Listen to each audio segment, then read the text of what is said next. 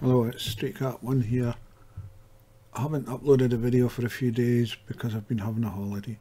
I've gone back to the Chang'e 3 photographs that I was looking at before, and I found this, and I thought it looks quite strange because it looks like a building and something next to it, like the original photograph that I found of this, it looked like a radar on it, which I'll probably upload for comparison, but there's other things on here too, and they're all together, which makes me think I might be right.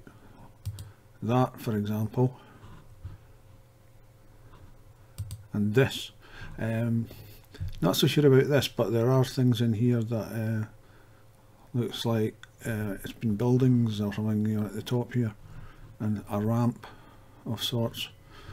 But this is the best one I've found so far. I think you can see the straight edge there,